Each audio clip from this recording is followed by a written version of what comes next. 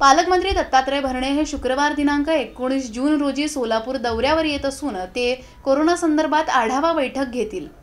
राज्याचे सार्वजनिक बांधकाम राज्यमंत्री तथा सोलापूरचे पालकमंत्री दत्तात्रय भरणे दिनांक 19 रोजी सोलापूर शहर व जिल्ह्याच्या दौऱ्यावर येत असून शहरासह पंढरपूर, अक्कलकोट या ठिकाणी प्रशासकीय अधिकाऱ्यांसोबत कोरोना संदर्भात बैठक घेणार आहेत। पंढरपूर इथल्या शासकीय विश्रामगृहात कोरोनाचा प्रादुर्भाव रोखण्याकरता करण्यात येत असलेल्या उपाययोजनांची बैठक ते यावेळी घेणार आहेत।